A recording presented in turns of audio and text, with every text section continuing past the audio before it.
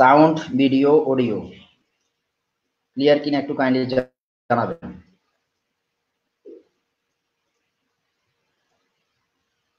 আপনারা যদি sound video audio সব কিছু ক্লিয়ার হয় দেন আমি ক্লাস শুরু করব ইনশাল্লাহ।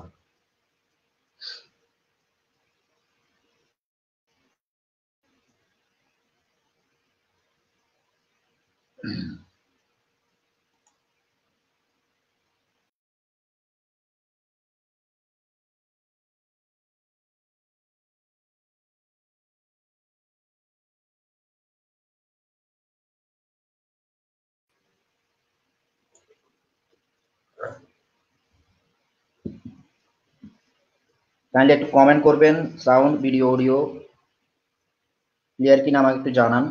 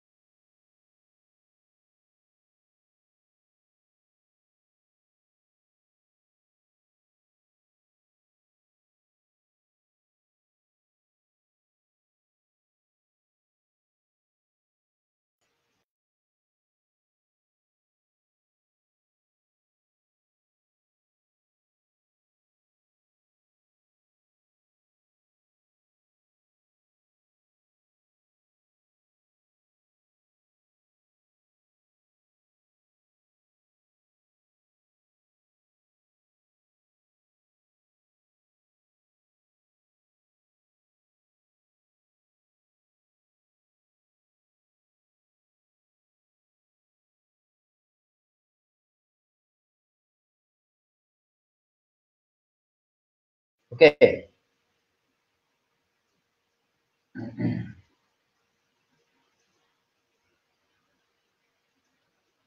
সবাই একটু কাইন্ডলি একটু জানাবেন দেন আমরা শুরু করব ইনশাল্লাহ।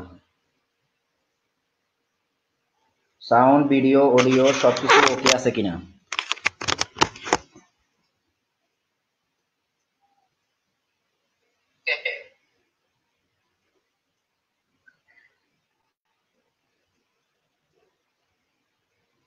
ওকে, যদি শুরু হয় আমরা আজকের মতো ক্লাস শুরু করছি।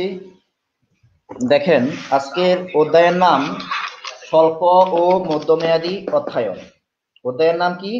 স্বল্প ও মধ্যমেয়াদী অধ্যয়ন। আপনারা সবাই কমেন্ট বক্সে নামটা একটু লিখে ফেলেন, short and mid term finance. Short and mid term finance. আপনারা একটু সাউন্ড ভিডিও অডিও সবকিছু ওকে আছে কিনা আমাকে একটু জানাবেন, কারণ আমার এখানে ল্যাপটপে আমি যেটা দেখছি আমার ছবি দেখা যাচ্ছে না। ওকে, হয়তোবা আপনাদের এখানে ঠিক থাকবে, আবার আমার মোবাইলে দেখছি ওকে আছে। ওকে, তাহলে যারা যারা সাউন্ড ভিডিও অডিও ক্লিয়ার আছে তারা সবাই একটু কমেন্ট বক্সে অধ্যায়টার নাম লিখে ফেলেন, short and mid term finance. অধ্যায়ের নাম কি? Short and mid term financing, FINANCING, short and mid term financing. Short and mid term financing বোর্ডে লেখা ক্লিয়ার কিনা আমাকে একটু জানাবেন আপনারা। ঠিক আছে, short and mid term financing.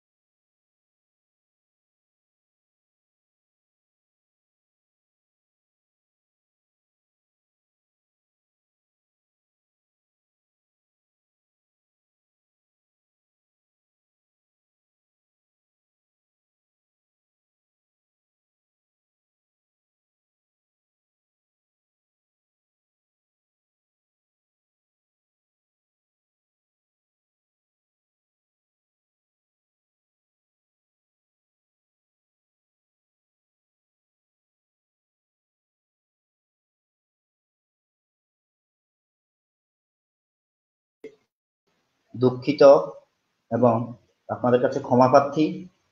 আপনারা ক্ষমা সুন্দর দৃষ্টিতে দেখবেন আশা করি। আপনার যদি সবকিছু ওকে থাকে দেন আমরা এখন স্ক্রিন শেয়ার করব।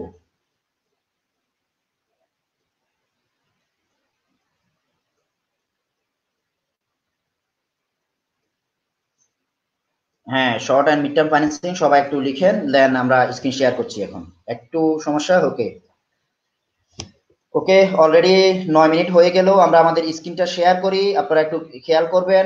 স্ক্রিনটা শেয়ার করছি। Short and mid term financing. ওকে, তাহলে শর্ট অর্থ হচ্ছে স্বল্প। আপনারা সবাই একটু লিখেন কমেন্ট বক্সে, একটু শর্ট লিখেন, short and mid term financing. Comment বক্সে সবাই একটু লিখেন short and mid term financing. Short অর্থ হচ্ছে স্বল্প, মিড অর্থ হচ্ছে মধ্য, ফাইন্যান্সিং অর্থায়ন। Short and mid term financing.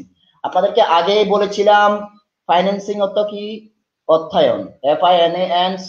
Finance অর্থ হচ্ছে অর্থায়ন। ফাইন্যান্স অর্থ কি? অর্থায়ন। দ্যাট মিনস অর্থ যোগ আনয়ন। অর্থ যোগ আনয়ন। তাহলে অর্থ যোগ আনয়ন, দ্যাট মিনস অর্থায়ন। সবাই একটু কমেন্ট বক্সে একটু লিখেন অর্থ যোগ আনয়ন ইকুয়াল টু অর্থায়ন। অর্থ যোগ আনয়ন ইকুয়াল টু কি? অর্থায়ন। ওকে, একটু লিখেন ফাইন্যান্স অর্থ, অর্থ যোগ আনয়ন, অর্থায়ন। এরপর আপনারা যখন ফাইন্যান্স কাকে বলে শিখবেন, দেন আমরা শর্ট টার্ম ফাইন্যান্সিং কাকে বলে, দেন আমরা মিড টার্ম ফাইন্যান্সিং কাকে বলে যাব। আগে আমরা অর্থায়ন কাকে বলে, অর্থ যোগ আনয়ন, অর্থায়ন। সবাই একটু কাইন্ডলি লিখে ফেলেন। লিখার পর দেন আমরা শুরু করছি। আজকে একটু নেটওয়ার্কের সমস্যা, আমার একটু লেট হলো, ওই কারণে আমি একটু সরি। কারণ আসলে লাইভ ক্লাস নিতে গেলে অনেক কিছুর উপর ডিপেন্ড করতে হয়, আপনারা অবশ্যই জানেন। ওকে, তাহলে অর্থ যোগ আনয়ন, অর্থায়ন। এরপর সবাই শর্ট টার্ম ফাইন্যান্সিং। এরপর আমরা কি শিখবো? শর্ট টার্ম ফাইন্যান্সিং, স্বল্প মেয়াদী অর্থায়ন। কি শিখবো? স্বল্প মেয়াদী অর্থায়ন। তাহলে স্বল্প মেয়াদী অর্থায়ন হচ্ছে, আপনারা একটু মনোযোগ দিয়ে শুনেন, আমি বলছি। সাধারণত 0 থেকে 1 বছরের জন্য যে অর্থায়ন করা হয় তাকে স্বল্প মেয়াদী অর্থায়ন বলে। 0 থেকে 1 বছরের জন্য যে অর্থায়ন করা হয় তাকে স্বল্প মেয়াদী অর্থায়ন বলে। 0 থেকে 1 বছরের জন্য যে অর্থায়ন তাকে বলে স্বল্প মেয়াদী অর্থায়ন। সবাই একটু কমেন্ট বক্সে লিখেন 0 থেকে 1 বছর স্বল্প মেয়াদী। লিখেন 0 থেকে 1 বছর স্বল্প মেয়াদী। 0 থেকে 1 দিয়ে লিখেন শর্ট, SHORT, শর্ট। কমেন্ট বক্সে সবাই একটু লিখেন 0 থেকে 1 শর্ট। এরপর 1 থেকে 5 বছর হচ্ছে মধ্য মেয়াদী।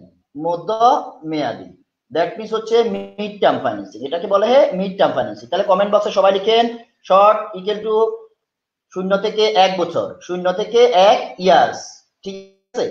আর মিড টার্ম ফাইন্যান্সিং 1 থেকে 5 বছর। আর দীর্ঘমেয়াদী, that means long term financing হচ্ছে 5 থেকে 20 বা তারও অধিক, তারও অধিক বা অ্যাবভ, 20 প্লাস অথবা above, ABOVE, above.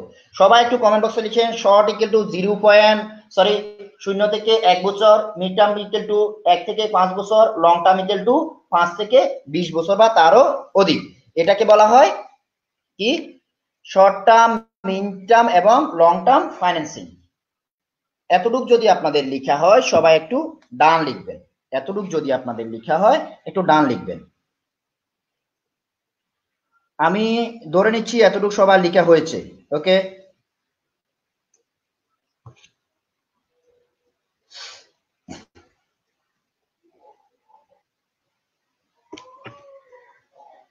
Okay.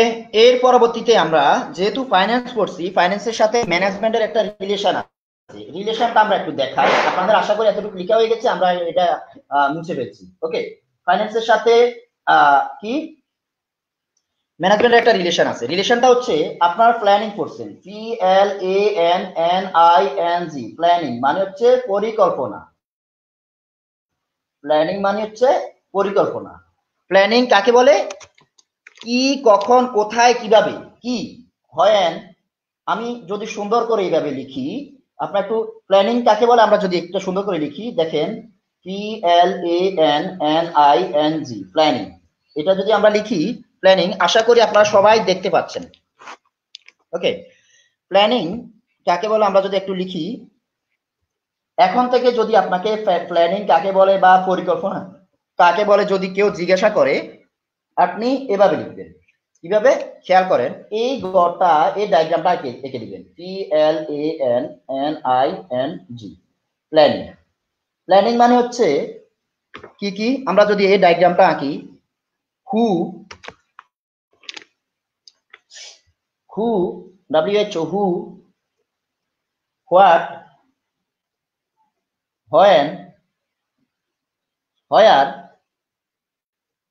Why. হু মানে হচ্ছে কে, হোয়াট মানে হচ্ছে কি, হোয়েন মানে হচ্ছে কখন, হোয়ার মানে হচ্ছে কোথায়, হোয়াই মানে হচ্ছে কেন। এই ডায়াগ্রামটা সবাই একটু কমেন্ট বক্সে লিখেন। প্ল্যানিং ইকুয়াল টু লিখেন হু, WHO, who, what, when, where, why. Planning মানে হচ্ছে পরিকল্পনা। প্ল্যানিং মানে হচ্ছে কি? পরিকল্পনা। তাহলে কে, কি, কখন, কোথায়, কিভাবে, কেন, ভবিষ্যতে কাজের যে পূর্ব নকশা তাকে বলা হয় প্ল্যানিং, পরিকল্পনা। আশা করি আপনারা একটু লিখে ফেলবেন। যারা যারা একটু লিখছেন, চৌধুরী ফারিয়া বিনতে আজিজ আপনি লিখছেন, একটু রিপ্লে করবেন। হ্যাঁ, রিপ্লে করছে, সমস্যা নাই, ক্লাসটা একটু পরে দেখে নিলে হবে, সমস্যা না। আমরা জাস্ট এখন পড়াইছি শর্ট টার্ম ফাইন্যান্সিং কাকে বলে। সাধারণত 0 থেকে 1 বছরের জন্য যে অর্থায়ন করা হয় তাকে শর্ট টার্ম ফাইন্যান্সিং বলে। মিড টার্ম ফাইন্যান্সিং 1 থেকে 5 বছরের জন্য যে অর্থায়ন করা হয় তাকে মিড টার্ম ফাইন্যান্সিং বলে। 5 থেকে সর্বাধিক যে অর্থায়ন তাকে বলা হয় দীর্ঘমেয়াদী অর্থায়ন। আশা করি আপনারা বুঝছেন। তাহলে প্ল্যানিং এগুলো কি? হু, কে, হোয়ার, কোথায়, হোয়েন, কখন, হোয়াট, কি, হোয়াই, কেন, কি, কখন, কোথায়, কিভাবে করা হয়। দ্যাট মিনস ভবিষ্যতে কাজের পূর্ব নকশা হচ্ছে প্ল্যানিং। আশা করি আপনারা এতটুকু বুঝতে পেরেছেন। তাহলে আমরা ছোট করে যদি লিখি, এখানে কি লিখতে পারি? ভবিষ্যতের কাজের পূর্ব নকশা হচ্ছে পরিকল্পনা। সবাই একটু লিখেন, ভবিষ্যতের কাজের পূর্ব নকশাই হচ্ছে পরিকল্পনা। আপনারা সবাই কমেন্ট বক্সে একটু লিখবেন, ভবিষ্যতে কাজের পূর্ব নকশাই হচ্ছে পরিকল্পনা।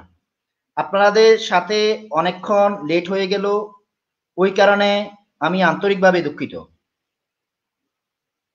সবাই একটু কমেন্ট করে লিখেন, ভবিষ্যৎ কাজের পূর্ব নকশাই হচ্ছে পরিকল্পনা। আমি আপনাদের সুবিধার্থে কমেন্ট বক্সে লিখে দিচ্ছি, ডেফিনেশনটা লিখে দিচ্ছি। ভবিষ্যৎ কাজের পূর্ব নকশাই হচ্ছে পরিকল্পনা। কি? পূর্ব নকশা হচ্ছে পরিকল্পনা।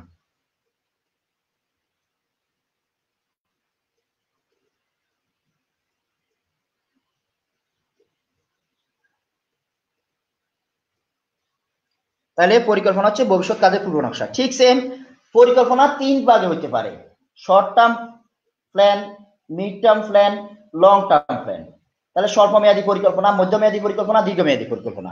0 থেকে 1 বছর এটা হচ্ছে স্বল্পমেয়াদী, 1 থেকে 5 বছর এটা হচ্ছে মধ্যমেয়াদী, 5 থেকে 20 বা তারও অধিক এটা হচ্ছে দীর্ঘমেয়াদী পরিকল্পনা। ঠিক সেম, আমরা যদি এখন বলি পরিকল্পনার সাথে অর্থায়নের কি রিলেশন। স্যার আপনি অর্থায়ন পড়াতে গিয়ে পরিকল্পনাতে কি কারণে গেলেন? দেখেন, আমরা এখন এই যে প্ল্যানিং কাকে বলে পড়াইছি, প্ল্যানিং অর্থ কি? আপনাকে যখনই কখনো বলবে পরিকল্পনা কাকে বলে, আপনি এই ডায়াগ্রামটা, এই যে টোটাল একটা ডায়াগ্রাম আমি আপনাদের করে দিলাম, একটা আগে একটা সার্কেল করবে, সার্কেলের মাঝখানে লিখবেন প্ল্যানিং, নিচে লিখবেন পরিকল্পনা, হু, হোয়াট, হোয়েন, হোয়ার, হোয়াই। এটা লিখে নিচে লিখবেন ভবিষ্যতে কাজের পূর্ব নকশা হচ্ছে পরিকল্পনা। অর্থাৎ উপরের চিত্রের মাধ্যমে আমরা দেখতে পাই কি, কখন, কোথায়, কিভাবে কাজ করা হবে তার পূর্ব নকশাই হচ্ছে পরিকল্পনা। আশা করি আপনারা এতটুকু বুঝতে পেরেছেন। আপনাদের রেসপন্স অনেক বেশি, আমাকে আরো বেশি উজ্জীবিত করছে। ওকে,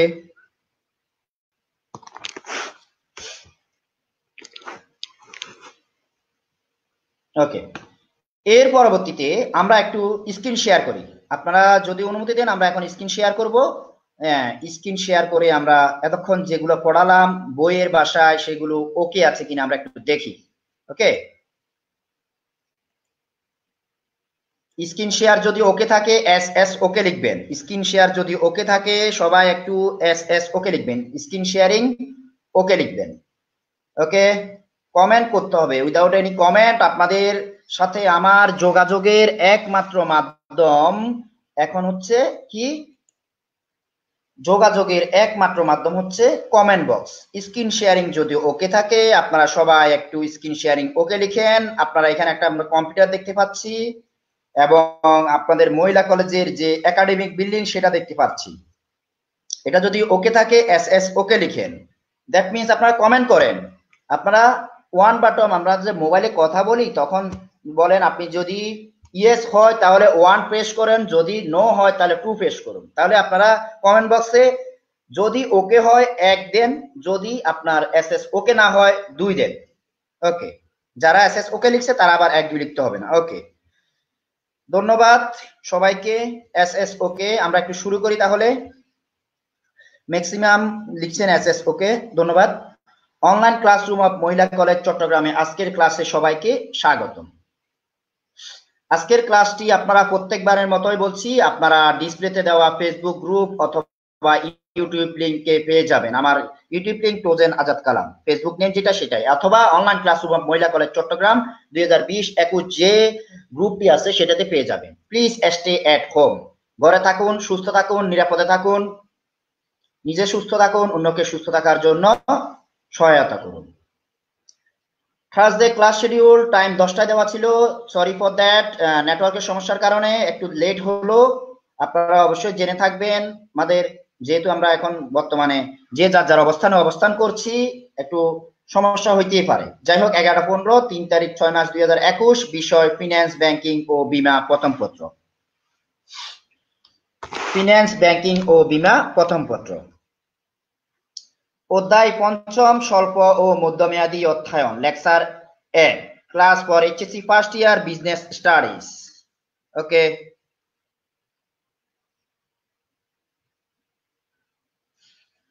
ওকে।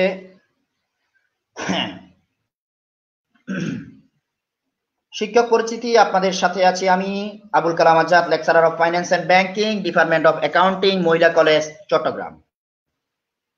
সবাইকে আবারও শুভেচ্ছা। এইচএসসি ফিন্যান্স ও ব্যাংকিং প্রথম পত্র, স্বল্প ও মধ্যমেয়াদী অধ্যয়ন, পর্ব 1, অধ্যায় 5। এখন আমরা চলে আসব আমাদের মূল আয়োজনে। দেখেন, এই যে সবাই এখন স্বল্প মেয়াদী অধ্যয়ন আমি এতক্ষণ যাই পড়ালাম বইয়ের ভাষায়, এখন আপনারা স্ক্রিনে দেখেন সবাই খাতা এবং কলম নিয়ে সাথে সাথে লিখে ফেলেন স্বল্প মেয়াদী অধ্যয়ন, অথবা স্ক্রিনশট নিতে হবে না, আমি স্ক্রিনশট নিয়ে পরবর্তীতে আপনাদের পুরো স্লাইড, যে স্লাইডটি রেডি করা হয়েছে পুরো স্লাইডটা আপনাদেরকে আমি দিয়ে দিব ইনশাল্লাহ। আপনারা খাতা কলমে যদি একবার লিখে ফেলেন তাহলে অনেক বেশি উপকৃত হবেন, বিশ্বাস করেন। আপনি যদি এটা স্ক্রিনশট নিয়ে নেন, এটা আপনার মোবাইল পর্যন্ত থাকবে, আপনার খাতায় যাবে না, মাথায় ঢুকবে না। আমরা একটু বলি, স্বল্প মেয়াদী অধ্যয়ন ইংলিশে বলা হয় শর্ট টার্ম ফাইন্যান্সিং। 1 বছর বা তারও কম সময়ের জন্য সংগৃহীত বা প্রদত্ত অধ্যয়নকে স্বল্প মেয়াদী অধ্যয়ন বলে। আপনার জাস্ট এই যে স্বল্প মেয়াদী অধ্যয়ন বলে এতটুকু খাতা একটু লিখে ফেলেন, লিখা শেষ হলে লিখেন কমপ্লিট অথবা ডান, অথবা আরো সহজ করে দিচ্ছি, যদি লিখা কমপ্লিট হয় স্বল্প মেয়াদী অধ্যয়ন লিখবেন, হাইফেন দিয়ে লিখবেন 1 বছর বা তারও কম সময়ের জন্য সংগৃহীত বা প্রদত্ত অধ্যয়নকে স্বল্প মেয়াদী অধ্যয়ন বলে। যদি লিখা কমপ্লিট হয় কমেন্ট বক্সে 1 দিবেন, যদি লিখা কমপ্লিট না হয় কমেন্ট বক্সে 2 দিবেন। আজকে শুধু চলবে 1 এবং 2 এর খেলা। ওকে, এই যে দ্বিতীয় বর্ষের একটা স্টুডেন্ট দেখা যাচ্ছে, আপনাদেরও লাগবে, লিখে নেন। তাহলে স্বল্প মেয়াদী অধ্যয়ন কাকে বলে সবাই একটু লিখেন। স্বল্প মেয়াদী অধ্যয়ন সাধারণত 1 বছর বা তারও কম সময়ের জন্য যে অধ্যয়ন করা হয় তাকে স্বল্প মেয়াদী অধ্যয়ন বলে। আমি আপনাদের জন্য একটু ওয়েট করছি, ডিসপ্লেতে দেওয়া যে স্ক্রিনটা দেখা যাচ্ছে স্বল্প মেয়াদী অধ্যয়ন কাকে বলে একটু লিখে ফেলেন, যদি লিখা হয় কমপ্লিট লিখেন অথবা ডান লিখেন, অথবা আপনারা কি করবেন 1 লিখেন।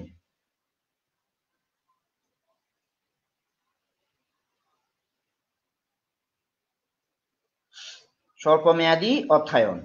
খুব দ্রুত একটু লিখবেন, আপনাদের সুবিধার্থে আমি কমেন্ট বক্সে লিখে দিচ্ছি, কমেন্ট বক্সে একটু লিখে দিচ্ছি 1 বছর বা তারও কম সময়ের জন্য সংগৃহীত বা প্রদত্ত অর্থায়নকে স্বল্পমেয়াদী অর্থায়ন বলে। আপনারা একটু কমেন্ট বক্স চেক করলেও দেখবেন আমরা কাকে বলে, একটু লিখে দিচ্ছি স্বল্পমেয়াদী অর্থায়ন কাকে বলে। ওকে, অনেকে লিখছেন 1, ওকে ধন্যবাদ। এর পরবর্তীতে আমরা আসি, এটা লিখতে হবে না, স্বল্পকালীন অর্থায়ন বলতে স্বল্প সময়ের জন্য অর্থ বা তহবিল দাঁড় করা বা দাঁড় দেওয়াকে বোঝায়। আপনি কারো থেকে স্বল্প সময়ের জন্য, স্বল্প সময় মানে 0 থেকে 1 বছর, আমি বারবার বলেছি 0 থেকে 1 বছর স্বল্প সময়ের জন্য কারো থেকে টাকা আপনি নিলেন অথবা কাউকে টাকা দিলেন, তাকে বলা হয় স্বল্পমেয়াদী অর্থায়ন। সাপোজ আমরা এখানে কমেন্ট বক্সে দেখতে পাচ্ছি দুইজন, যে তাহসিন বিনতে জামাল, এরপর দেখা যাচ্ছে মনসুই দাস কান্তা। তাহলে একজন এই যে তাহসিন বিনতে জামাল মনসুই দাস কান্তাকে স্বল্প সময়ের জন্য কিছু অর্থ ধার দিল, লোন দিল, ঋণ দিল, এটাকে বলা হয় স্বল্পমেয়াদী অর্থায়ন। এটার মেয়াদকাল হচ্ছে, ডিউরেশন হচ্ছে 0 থেকে 1 বছর। এরপর আমরা নেক্সটে আগাই। স্বল্পকালীন অর্থায়ন বলতে স্বল্প সময়ের জন্য দেওয়া হয়। এরপর স্বল্পমেয়াদী অর্থায়ন 1 বছর বা তারও কম সময়ের জন্য হয়ে থাকে। এটা অলওয়েজ মাথায় রাখবেন, 1 বছর বা তারও কম সময়ের জন্য হয়ে থাকে। ওকে, নুসরাত লিখছেন ডান, অনেকে লিখছেন ডান, আমরা সবাই লেখা হয়ে গেছে। এরপর আমরা নেক্সট পেজে আসি। ব্যবসায় ঋণ, ইংলিশে সবাই কমেন্ট বক্সে লিখেন trade credit, TREDE, trade credit, ব্যবসায় ঋণ।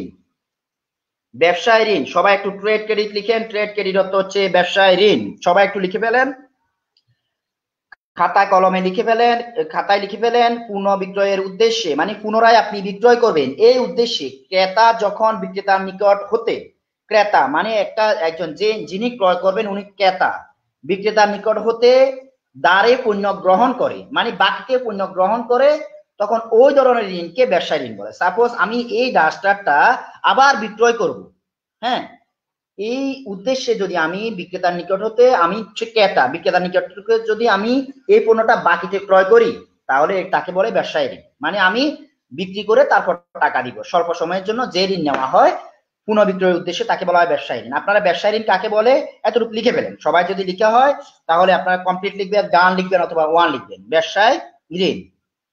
আপনাদের সুবিধার্থে আমি আবারও কমেন্ট বক্সে লিখে দিচ্ছি, ব্যবসায় ঋণ স্বল্প সময়ের জন্য পুনঃবিক্রয়ের উদ্দেশ্যে ক্রেতা যখন বিক্রেতার নিকট হতে দাঁড়ে পণ্য গ্রহণ করে, তখন এই ধরনের ঋণকে ব্যবসায় ঋণ বলে। ব্যবসায় ঋণ কি সবাই একটু খাতায় লিখে ফেলেন। ট্রাস্ট মি, আপনারা যদি স্ক্রিনশট নেওয়ার অপশন আছে, আপনারা কেউ স্ক্রিনশট নেবেন না দয়া করে। যদি আপনি একবার লিখে ফেলেন, আপনারা ছোটবেলা থেকে শুনে এসেছেন একবার লিখা 10 বার পড়ার সমান, আপনারা একটু লিখে ফেলেন সবাই।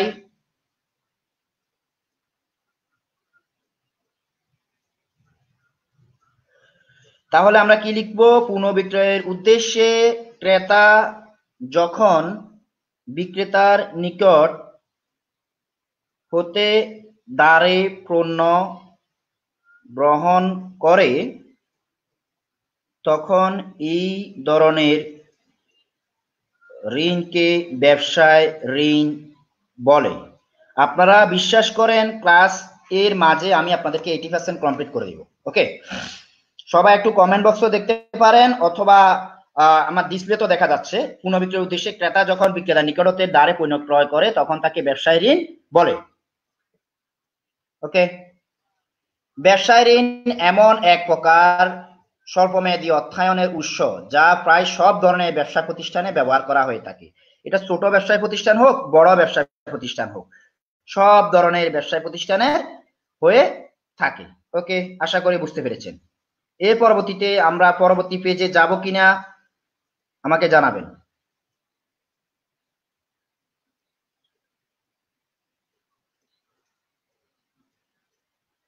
তাহলে ধন্যবাদ সবাইকে সাথে থাকার জন্য।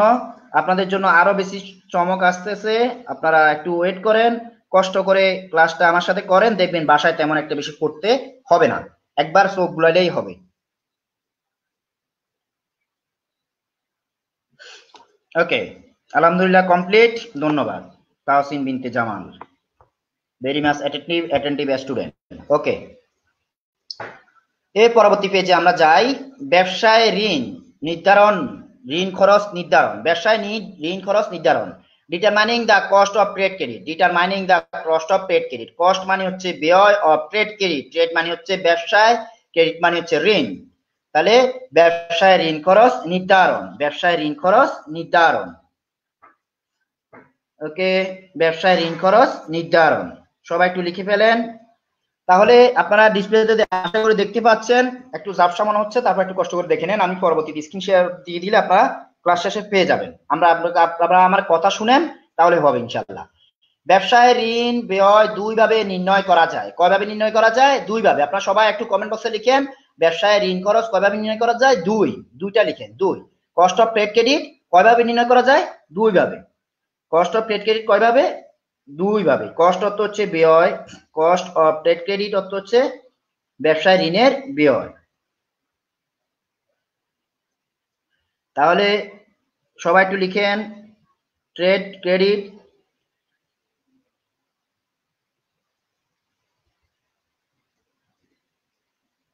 Cost of trade credit equal to 2 লিখে ফেলেন সবাই, দুই ভাবে। Cost of trade credit কয়ভাবে? দুই ভাবে। নাম্বার 1 হচ্ছে কালান্তিক শতকরা হার, নাম্বার 2 হচ্ছে বার্ষিক শতকরা হার। কালান্তিক শতকরা হারকে আমরা বাংলায় বলতে পারি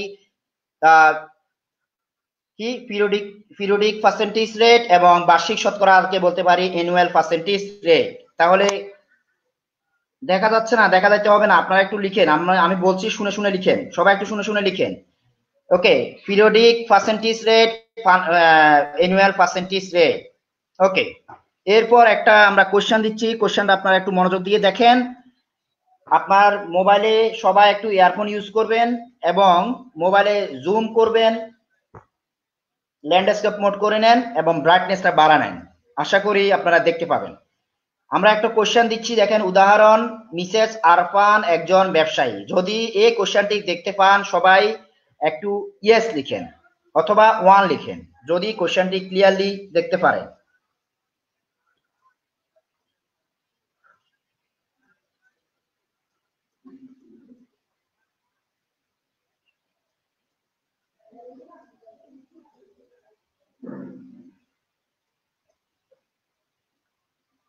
এক গ্লাস পানি দিয়ে যান তো, এক গ্লাস পানি দিয়ে যান। ওকে, তাহলে আমরা কোশ্চেনটা শুরু করি। আপনারা যদি অনুমতি দেন তাহলে শুরু করতে পারি। মিসেস আরফান, আপনারা যদি কোশ্চেনটা দেখেন তাহলে আপনারা কমেন্ট বক্সে মিসেস আরফান লিখেন, মিসেস আরফান লিখেন, তাহলে আমরা বুঝতে পারবো আপনারা দেখছেন। মিসেস আরফান, সবাই একটু কোশ্চেনটা একটু পড়েন। 1 মিনিট সময় দিলাম, সবাই একটু কোশ্চেনটা পড়ে নেন। সবাই 1 মিনিট সময়টা দিলাম, সবাই কোশ্চেনটা পড়ে নেন। কোশ্চেন যদি পড়া কমপ্লিট হয় আপনারা কমপ্লিট লিখবেন, কমপ্লিট কমেন্ট বক্সে কমপ্লিট লিখবেন। কোশ্চেনটা সবাই একটু পড়েন, 1 মিনিট সময় দিলাম, সবাই কোশ্চেনটা একটু পড়েন।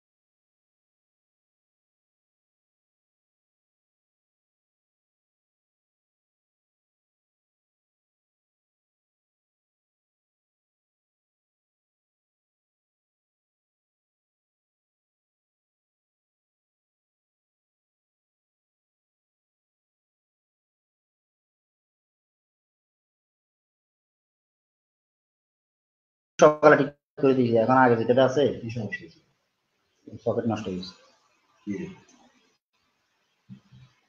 আচ্ছা ঠিক আছে, আমরা বিদ্যুৎ চলে গিয়েছিল ওই কারণে একটু ওয়াইফাই সমস্যা করলো। সবাই আমরা আবার একটু কানেক্ট হই। সরি ফর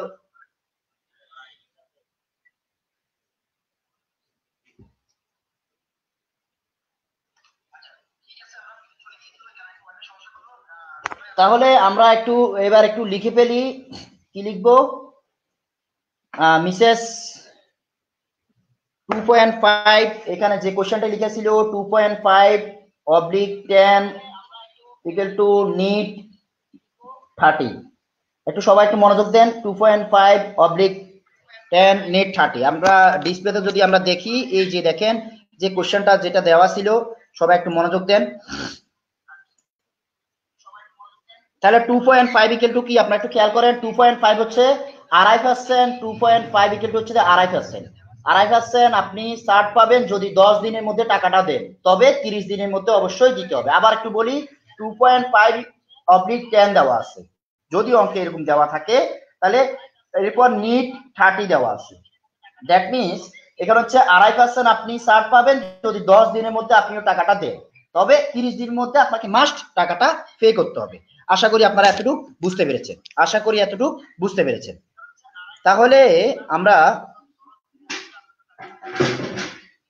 ওকে, আশা করি এতটুকু বুঝতে পেরেছেন। আমরা আবার আমাদের স্ক্রিনে ডিসপ্লেতে চলে যাই।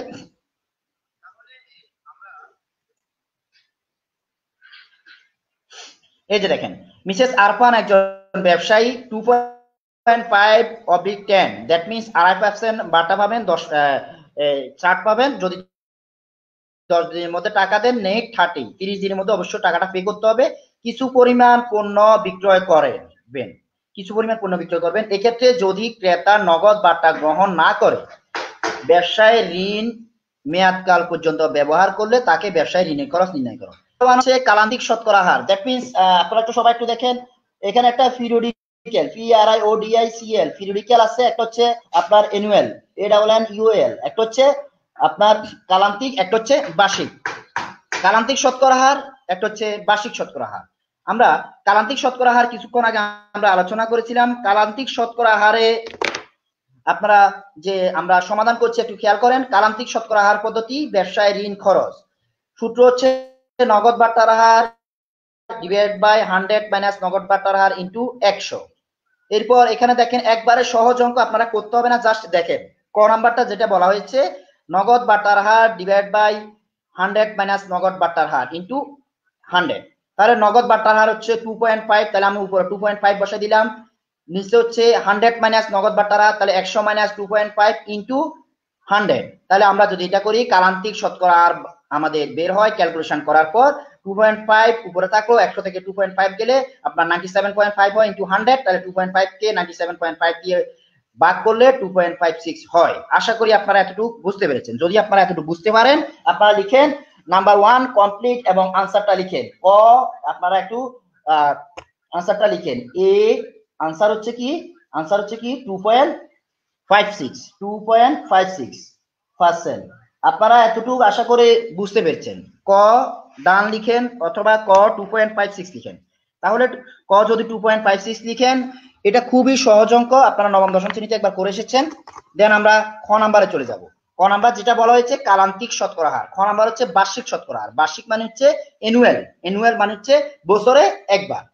ওকে, বার্ষিক শতকরা হার অ্যানুয়াল পার্সেন্টেজ রেট। বার্ষিক শতকরা হারকে বাংলায় বলা হয় অ্যানুয়াল পার্সেন্টেজ রেট।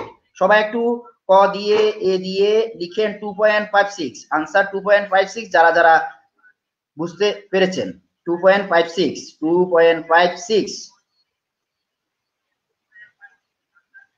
ওকে, আপনারা কমেন্ট করলে দেন আমরা নেক্সট স্টেপে যাব। খ নাম্বার যেটা লিখে আছে বার্ষিক শতকরা হার। বার্ষিক শতকরা হার কি লিখে আছে? ব্যবসায় ঋণের হার, ব্যবসায় ঋণের শতকরা হার পদ্ধতি, বার্ষিক শতকরা হার পদ্ধতি, ব্যবসায় ঋণ খরচের হার। সূত্র হচ্ছে নগদ butter her divide by 100 minus নগদ বাটার হার। উপরের সূত্র নিচের সূত্র বোথ আছে into 360 divide by NEET মেয়াদকাল minus নগদ বার্তা গ্রহণের মেয়াদ ইনটু 100। দ্যাট মিন্স কালান্তিক শতকরা হারের সূত্রের প্রথম অংশ আমরা এখানে বসিয়ে দিলাম ইনটু গুণ 360। 360 মানে কি 1 বছর সমান 360 দিন। 360 দিন কেন? আমরা তো জানি 1 বছর সমান 365 দিন, কিন্তু এখানে 360 দিন কেন? মানে হচ্ছে অঙ্কের ক্ষেত্রে 60 দিন, 360 দিন। আরো সহজ করে দিই, 1 মাস সমান 30 দিন, 12 মাসে 3 12 36, 360 দিন। আপনাদের কমেন্ট দেখতে পাচ্ছি না। ওকে ওকে 300। এবার খ নাম্বারে দেখেন, জাস্ট আমরা বসিয়ে দিব। সূত্রটা জানলেই ইজি, আপনারা কোনো প্রকার টেনশন নেবেন না, কারণ সূত্র আমি পরে খুব সুন্দর করে আপনাদেরকে বুঝিয়ে দিব। যাই হোক, নগদ বাটারা 2.5, 100 মাইনাস 2.5, তাহলে এখানে হচ্ছে আপনার 2.56 হবে ইনটু 360 ডেজ, 360 দিন। নিট মেয়াদকাল হচ্ছে 30 দিন এবং নগদ বাটা গ্রহণের মেয়াদ হচ্ছে 10 দিন। 30 দিন থেকে 10 দিন গেলে হচ্ছে 20 দিন। তাহলে 360 কে 20 দিন দিয়ে ভাগ দিলে হয় 1.8। তাহলে আপনার 2.56 কে 1.8 দিয়ে ভাগ দিলে আর 18 পয়েন্ট সামথিং দিয়ে গুণ দিলে, গুণ 100 করলে 46.15 হয়।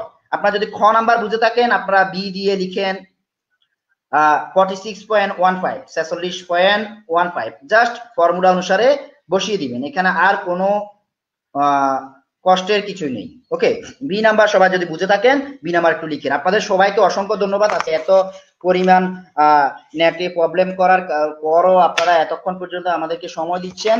অসংখ্য অসংখ্য ধন্যবাদ, আপনাদের ধৈর্যের প্রশংসা করতে হয়। ওকে,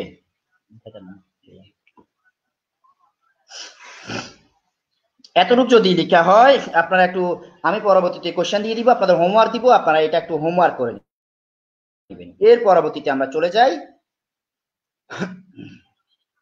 আরেকবার চলে এলাম। এর পরবর্তীতে আমরা যেই ফর্মুলাটা করেছিলাম, ফর্মুলাটা একটু খেয়াল করেন। ফর্মুলা নাম্বার 1,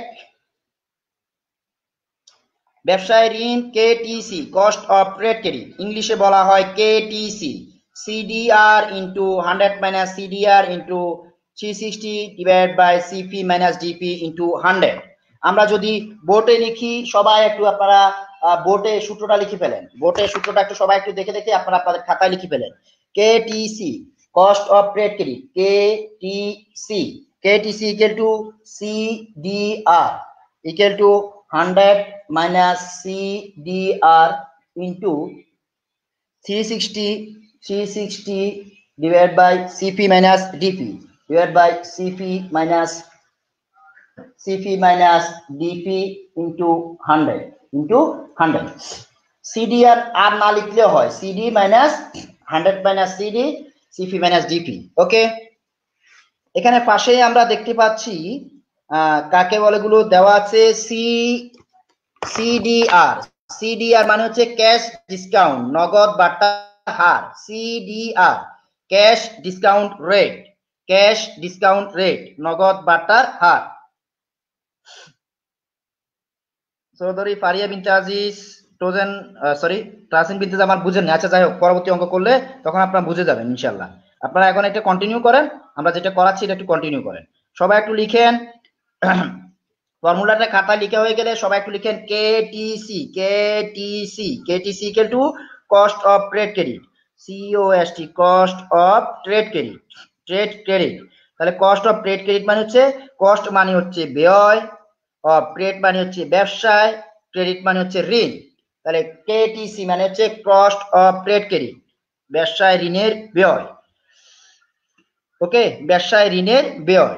এরপর দেওয়া আছে, উপরে দেওয়া আছে সিডিআর। সি মানে হচ্ছে ক্যাশ, ডি মানে for discount, R for rate, cash discount rate. সবাই আমি যে কমেন্ট বক্সে লিখছি সাথে সাথে একটু দেখে লিখেন, ক্যাশ ডিসকাউন্ট রেট, ক্যাশ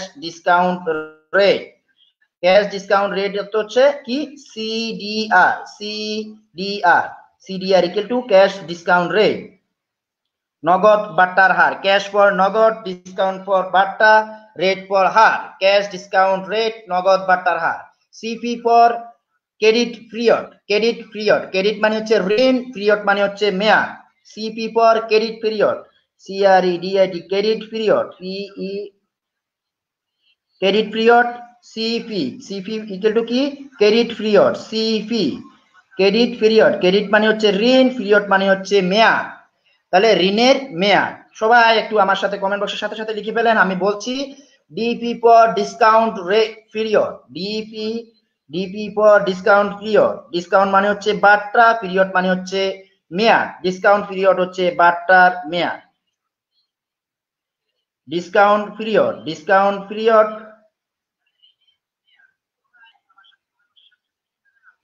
আবার আমি বলি KTC, K for cost, T for trade, C for credit, cost of trade credit. আপনারা বলতে পারেন স্যার আপনি বলছেন K ফর কস্ট, তাহলে কে না লিখে C দিয়ে কেন লিখলেন? ব্যবসা আপনারা ইকোনমিক্সে পড়ে থাকেন না, K ফর ক্যাপিটাল, ঠিক C ফর ক্যাপিটাল, এরকম আর কি। এখানে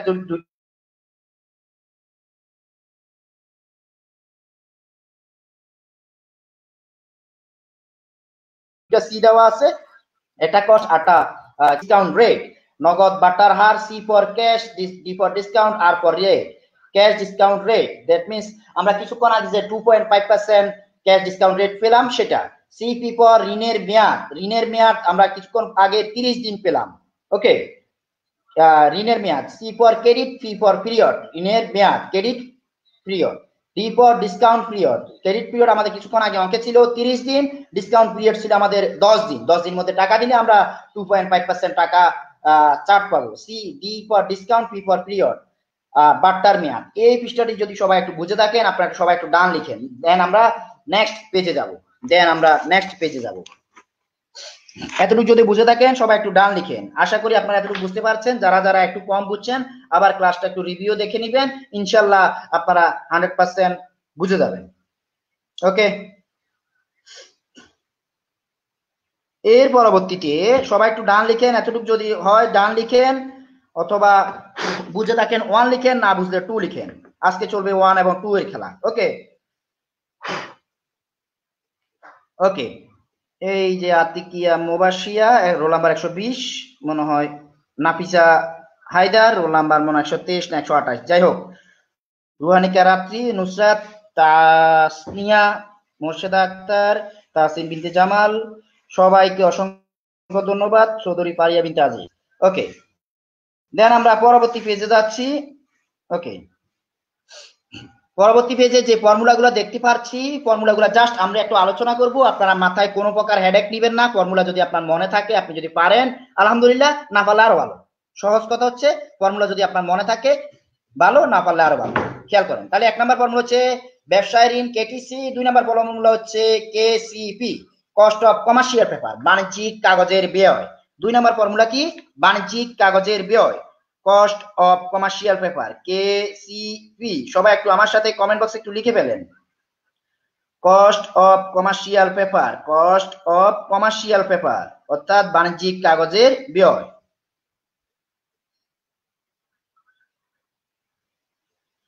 তাহলে কস্ট মানে হচ্ছে ব্যয়, অফ কমার্শিয়াল মানে হচ্ছে বাণিজ্যিক, পেপার অর্থ হচ্ছে কাগজ। কস্ট অফ কমার্শিয়াল পেপার হচ্ছে বাণিজ্যিক কাগজের ব্যয়। সবাই ডিসপ্লেতে দেখতে পাচ্ছেন 2 নাম্বার ফর্মুলা, এবং আমি আপনাদের কমেন্ট বক্সে লিখে দিচ্ছি আপনাদের সুবিধার্থে। কস্ট অফ কমার্শিয়াল পেপার হচ্ছে বাণিজ্যিক কাগজের ব্যয়, বাণিজ্যিক কাগজের ব্যয় বা বাণিজ্যিক পত্রের ব্যয়, কাগজ অথবা পত্রের ব্যয়।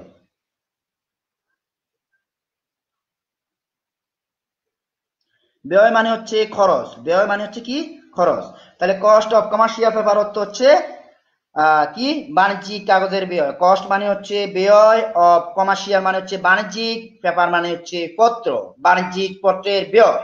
ইকুয়াল টু কি?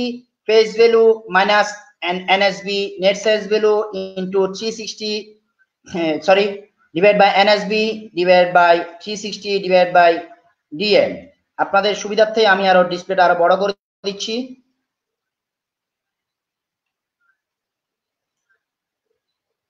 এখন আশা করি অনেকটা ক্লিয়ার। এই যে দেখেন, FB equal to FB minus NSB divided by NSB, 360 divided by DM। তাহলে FB equal to হচ্ছে লিখিত মূল্য, FB equal to কি? লিখিত মূল্য, face value, FB equal to কি লিখিত মূল্য ফেস ভ্যালু। এরপর NSB net sales value, NSB net sales value, DM date of maturity মেয়াদকাল। সূত্রটা আমরা যদি দেখি KCP cost of commercial paper equal to FB, FB মানে হচ্ছে লিখিত মূল্য অর্থাৎ ফেস ভ্যালু, এফবি ফর কি face value, FB for face value. এখানে লিখে আছে লিখিত মূল্য, আমি জাস্ট ইংলিশটা লিখে দিচ্ছি আপনাদের সুবিধার্থে। আপনারা বলতে পারেন স্যার আমরা তো বাংলায় আসবে ইংলিশ কেন শিখতেছি, আপনি যখন বাংলা এবং ইংলিশ কম্বিনেশন করে শিখে ফেলবেন দেখবেন আপনার আরো বেশি ইজি হয়ে যাবে। নাম্বার 2 হচ্ছে NSB net sales value, NSB সবাই আমার থেকে কমেন্ট বক্সে দেখে দেখে লিখে ফেলেন। এন ফর নেট মানে NEET, S for sales S A L E S sales, B for value B A L U E value. তাহলে নেট সেলস মানে বিক্রয়, ভ্যালু মানে মূল্য, নিট বিক্রয় মূল্য, নিট বিক্রয় মূল্য। এরপর ডিএম দেওয়া আছে, ডিএম মানে হচ্ছে ডেট অফ ম্যাচুরিটি মেয়াদকাল, কতদিনে আপনার মেয়াদটা ম্যাচিউর হবে উত্তীর্ণ হবে, তার মানে হচ্ছে DM for date of maturity মেয়াদকাল। বাংলাটা আমি লিখে দিলাম না কারণ বাংলা আমাদের এখানে আছে। আমরা 1 নম্বর ফর্মুলা এবং 2 নম্বর ফর্মুলা নিয়ে আলোচনা করব। 1 নম্বর ফর্মুলা আশা করি আপনারা বুঝতে পেরেছেন, 2 নম্বর ফর্মুলা হচ্ছে বাণিজ্যিক কাগজের ব্যয়। তাহলে আপনারা 1 নম্বর ফর্মুলা এবং 2 নম্বর ফর্মুলা যাদের কমপ্লিট হয়েছে আপনারা একটু ডান লিখেন, আমি সবাই একটু খাতায় একটু লিখে ফেলেন 1 নম্বর ফর্মুলা 2 নম্বর ফর্মুলা ডান, দেন আমরা 3 নম্বর ফর্মুলায় যাব।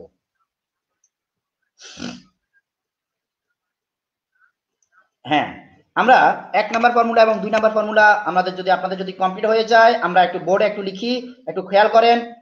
Cost of commercial paper KCP, KCP cost of commercial paper আমরা বোর্ডে একটু লিখছি, আপনারা একটু সবাই একটু দেখেন মনোযোগ দেন। KCP cost of commercial paper, KCP cost of commercial paper, K for cost, K for cost, এরপর cost of commercial paper, C for commercial, COMMERCIAL commercial, P for paper, PAPER বাণিজ্যিক কাগজের ব্যয়। এটি যদি আমরা বাংলায় বলতে চাই হবে বাণিজ্যিক কাগজের ব্যয়, বাণিজ্যিক কাগজের ব্যয়, কস্ট অফ কমার্শিয়াল পেপার বাণিজ্যিক কাগজের ব্যয়। এরপর এটার আমরা যদি ফর্মুলাটা লিখতে যাই, কস্ট অফ কমার্শিয়াল পেপারের ফর্মুলাটা লিখতে যাই, সবাই একটু মনোযোগ দেন কিভাবে ফর্মুলাটা একটু লিখবেন। সবাই আশা করি বোর্ডে দেখছেন, এই যে দেখেন প্রথমে একটা আঁক দিবেন, এরপর গুণ চিহ্ন দিবেন, আবার একটা আঁক দিবেন, গুণ চিহ্ন দিবেন, ইনটু 100। আমি যেভাবে লিখছি আপনারা এইভাবে অনুসরণ করেন দেখবেন আপনাদের অনেক বেশি ইজি হয়ে যাবে। প্রথমে একটা দাগ দিবেন গুণ, আরেকটা দাগ দিবেন গুণ 100। এরপর আপনারা লিখেন FB minus NSB, FB for face value minus NSB for net sales value। আশা করি আপনারা বোর্ডে দেখতে পাচ্ছেন, divide by NSB net sales value, NEET বর্তমান বিক্রয় মূল্য, ইনটু 360, 360 মানে হচ্ছে 360 দিন, এক বছর সমান 360 দিন, 360 divide by DM date of maturity. তাহলে FB for face value, FACE face, BALUE value মানে হচ্ছে লিখিত মূল্য, যেটা লেখা থাকে লিখিত মূল্য। NSB for net sales value, NSB for net sales value, NSB for net sales value, net SALES sales, BALUE value, R DM for date of maturity, date of MATURITY। আপনাদের আমি কমেন্ট বক্সে লিখে দিয়েছি, আপনারা সেখানেও দেখতে পাবেন। এতটুকু যদি কমপ্লিট হয় কেউ হেডেক নেবেন না, আপনার সূত্র কমপ্লিট, সূত্র বুঝতে পারেননি, এতটুকু যদি বুঝে থাকেন আমরা পরবর্তীতে যাব, আমরা স্ক্রিন শেয়ার করব, আবার আমরা আমাদের স্ক্রিন শেয়ার চলে যাব। এতটুকু আপনারা বুঝতে পেরেছেন কিনা আমাদেরকে একটু জানাবেন।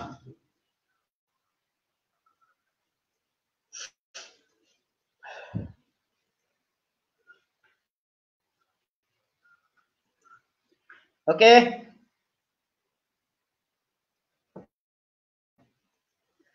আমরা আবার স্ক্রিনে চলে যাচ্ছি পরবর্তীতে।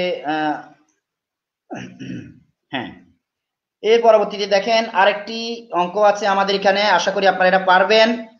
আমরা একটু দেখি কিভাবে অঙ্কটা করব সবাই একটু দেখেন, মনোযোগ দেন। জনাব সজীব একজন ব্যবসায়ী, এতটুকু যারা যারা বুঝেছেন ইয়েস লিখেন, এবং এটার স্ক্রিনে এটা দেখতে পাচ্ছেন কিনা আমার একটু জানাবেন। জনাব সজীব যারা যারা দেখছেন, ডিসপ্লেতে দেখছেন, ক্লিয়ার দেখছেন, জনাব সজীব লিখেন, মিস্টার সজীব লিখেন, কমেন্ট বক্সে লিখেন। তাসনিয়া আক্তার আলহামদুলিল্লাহ ডান স্যার। নুসরাত বুঝছি স্যার, সূত্রটা আবার বলেন। চৌধুরী ফারিয়া বিনতে আজিজ, সূত্রটা আবার বলবো, কোনো সমস্যা নেই, আমরা আবার এই অঙ্ক করার সময় আবার সূত্রটা পাবো, কোনো সমস্যা নেই। মিস করছেন আবার দেখেন, খেয়াল করেন, এখন অঙ্ক করার সময় আমরা এই সূত্র দিয়ে অঙ্কটা করবো, এমনি জানি। জনাব সজীব একজন ব্যবসায়ী, mister Sajib is a businessman, একজন ব্যবসায়ী।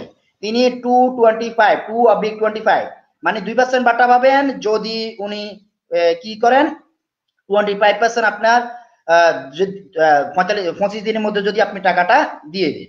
এরপর কি বলা হয়েছে, এরপর বলা হয়েছে 2/25 equal to net 45, that means 225 হচ্ছে 2% বাটা পাবেন যদি 25 দিনের মধ্যে টাকা দেন, কিন্তু 45 দিনের মধ্যে আপনি টাকাটা দিতে হবে। তাহলে জনাব সজীব একজন ব্যবসায়ী, তিনি 2/25, and 45 45 এই সত্ত্বে ব্যবসায় ঋণ অথবা 120 দিন মেয়াদি বাণিজ্যিক কাগজের মাধ্যমে ঋণ নিতে পারেন। উনি নাম্বার 1 হচ্ছে ব্যবসায় ঋণ, নাম্বার 2 হচ্ছে বাণিজ্যিক কাগজ, দুইটি। তাহলে 1 number formula KTC, cost of trade credit, number 2 formula হচ্ছে কস্ট অফ কমার্শিয়াল পেপার, মানে বাণিজ্যিক কাগজের ব্যয়। তাহলে 1 নাম্বার ফর্মুলার জন্য 1 নাম্বারের জন্য তিনি 225 নেট 45 এই সত্ত্বে ব্যবসায়ী ঋণ, তাহলে 1 নাম্বার ফর্মুলা ইউজ করবে এতটুকুর জন্য। এবং 120 দিন মেয়াদি বাণিজ্যিক কাগজ, তার মানে এখন আমরা বাণিজ্যিক কাগজের জন্য, কমার্শিয়াল পেপারের জন্য 2 নাম্বার ফর্মুলা ইউজ করব, ঋণ নিতে পারেন। যাই হোক, প্রতিটি বাণিজ্যিক কাগজের লিখিত মূল্য 100 টাকা। আমাদের এখানে যে পেজ ভ্যালু বলা ছিল এফবি, এই যে সূত্র দেওয়া আছে, এফবি লিখিত মূল্য 100 টাকা, বিক্রয় মূল্য 95 টাকা, sales value, net sales value যেটা, সেটা হচ্ছে 95 টাকা। আমরা জাস্ট সূত্র অনুসারে বসিয়ে দিব। যারা যারা সূত্র বোঝেন নাই কোনো সমস্যা নেই, এই অঙ্ক করার সময় আবার সূত্রটা আমরা রিপিট দিচ্ছি। সূত্র বুঝেন না, আবার আমরা সূত্রটা রিপিট দিচ্ছি, এই অঙ্কটা একটু মনোযোগ দেন, এখন যেটা পড়াচ্ছি সেটা একটু মনোযোগ দেন। ওকে, তাহলে জনাব সজীব একজন ব্যবসায়ী, তিনি 225 নেট 45 সত্ত্বে ব্যবসায়ী ঋণ অথবা 120 দিন মেয়াদি বাণিজ্যিক কাগজের মাধ্যমে ঋণ নিতে পারেন। প্রতিটি বাণিজ্যিক কাগজের লিখিত মূল্য 100 টাকা, বিক্রয় মূল্য 95 টাকা। তাহলে নাম্বার 1 হচ্ছে স্বল্পমেয়াদী অর্থায়ন কি? আমরা কিছুক্ষণ আগে বলেছিলাম স্বল্পমেয়াদী অর্থায়ন কাকে বলে। দেখেন ক নাম্বারে লেখা আছে, অর্থায়ন 1 বছর বা এর চেয়ে কম সময়ের জন্য করা হয় তাকে স্বল্পমেয়াদী অর্থায়ন বলে। আশা করি আপনারা সবাই বুঝেছেন। সবাই একটু মনে মনে অথবা একটু লাউডলি পড়ে ফেলেন। যারা যারা ক নাম্বার পড়া হয়েছে আপনারা একটু ডান লিখেন। স্বল্পমেয়াদী অর্থায়ন কাকে বলে? যে অর্থায়ন 1 বছর বা তা এর চেয়ে কম সময়ের জন্য করা হয় তাকে স্বল্পমেয়াদী অর্থায়ন বলে। এটা অর্থায়ন 1 বছর বা তার সঙ্গে কম সময়ের জন্য। জাস্ট পড়ে ফেলেন, পরবর্তীতে আপনারা খাতায় লিখবেন। 1 নাম্বার যদি লেখা হয় বোঝা হয় তাহলে ক ডান লিখেন অথবা এ ডান লিখেন, পড়বেন, লিখতে হবে না। খ নাম্বার হচ্ছে ব্যবসায় ঋণ কি? ব্যবসায় ঋণ কি? ধন্যবাদ নাফিসা হায়দার, আরেকজনের নাম থেকে সাইনা লেখা বোঝা যাচ্ছে না, যাই হোক। তানিয়া আক্তার, থ্যাঙ্কস। এর পরবর্তীতে ব্যবসায় ঋণ বলতে কি বোঝায়? ব্যবসায়ের জন্য যে ঋণ নিবেন সেটাই ব্যবসায় ঋণ। সহজ কথা, কিছুক্ষণ আগে আমি পড়িয়েছিলাম। পুনঃবিক্রয়ের উদ্দেশ্যে ক্রেতা যখন বিক্রেতার নিকট থেকে ধারে পণ্য গ্রহণ করে তখন তাকে ব্যবসায় ঋণ বলে। কিছুক্ষণ আগে আপনাদেরকে লিখেছিলাম, এখন আপনারা জাস্ট একটা পড়বেন। দেখেন ঠিক সেম ভাবে প্রত্যেকটা ফর্মুলাই, প্রত্যেকটা সূত্রই আবার রিপিট আসবে এবং যে থিওরি গুলো পড়াইছি আবার রিপিট আসবে। কিছুক্ষণ আগে আমরা স্বল্পমেয়াদী অর্থায়ন কাকে বলে পড়াইছিলাম, এখন আবার কোশ্চেনে দেখেন, এটা একটা কোশ্চেন, এই কোশ্চেনে আছে, এটা যশোর বোর্ড 2016 এর কোশ্চেন। এই কোশ্চেন থেকে আমরা পরীক্ষা এরকম কোশ্চেনই আসবে, আপনারা লিখবেন। এরপর হচ্ছে বাণিজ্যিক কাগজের ব্যয় নির্ণয় করো। গ নাম্বার হচ্ছে, তাহলে আপনারা যদি ক এবং খ পড়ে থাকেন তাহলে এ এন্ড বি ডান লিখেন। দেন আমরা গ নাম্বার, যাদের যাদের পড়া হয়ে গিয়েছে তারা গ নাম্বারটা দেখেন। গ নাম্বার বলছে বাণিজ্যিক কাগজের ব্যয় নির্ণয় করো, that means cost of commercial paper. কিছুক্ষণ আগে আমরা যেটা বললাম, কস্ট অফ কমার্শিয়াল পেপার, বাণিজ্যিক কাগজের ব্যয়, কস্ট অফ কমার্শিয়াল পেপার, বাণিজ্যিক কাগজের ব্যয়। ওকে, বাণিজ্যিক কাগজের ব্যয় সবাই একটু মনোযোগ দেন। বাণিজ্যিক কাগজের ব্যয় কিভাবে নির্ণয় করব?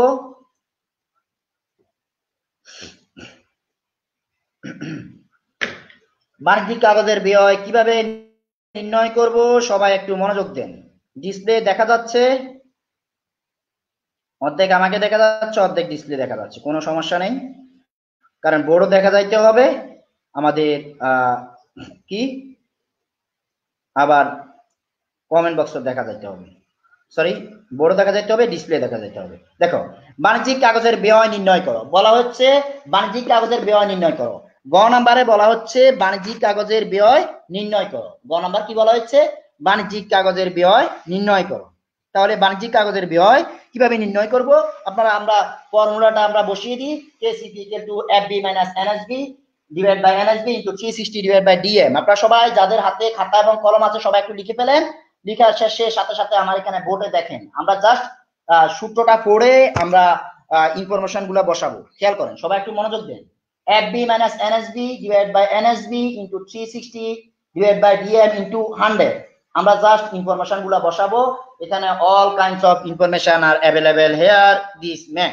ওকে, তাহলে আপনার এখানে আমরা সূত্রটা যদি দেখি, বলছে ফেস ভ্যালু 100 টাকা। ফেস ভ্যালু কত টাকা? 100 টাকা মাইনাস নেট সেলস ভ্যালু কত? 95 টাকা। নেট বিক্রয় মূল্য আবার নেট সেলস ভ্যালু কত?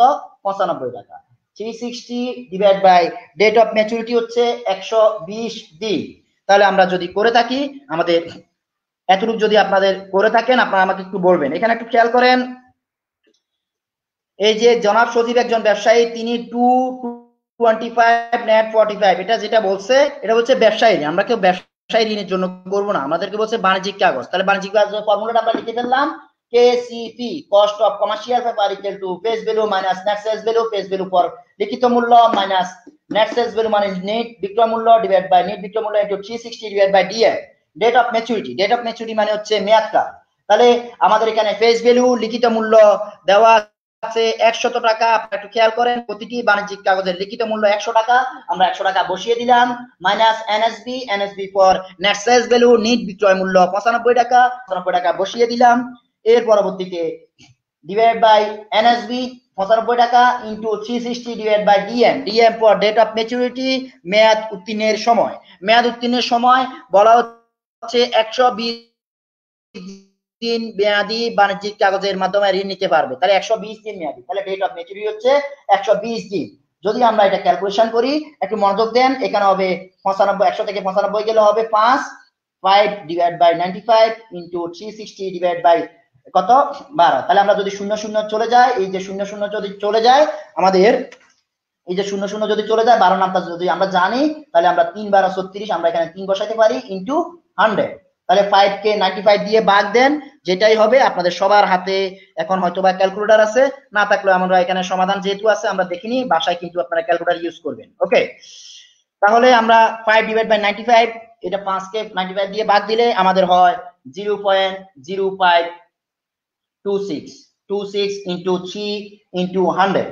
ওকে, আমি ইংলিশে লিখছি, আপনারা পরীক্ষায় বাংলায় লিখবেন। ইংলিশে লিখলে কোনো সমস্যা নেই, আমি সুবিধার্থে ইংলিশে লিখছি, আপনারা বাংলায় লিখবেন অথবা ইংলিশে লিখবেন, কোনো সমস্যা নেই।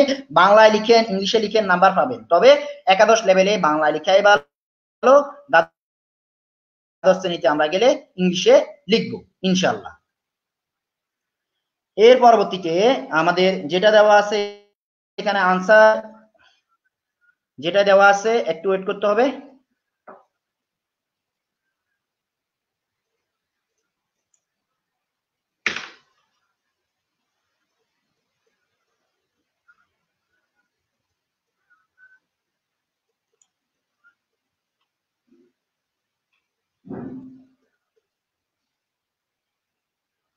ওকে, তাহলে বাণিজ্যিক কাগজের ব্যয়ের যে,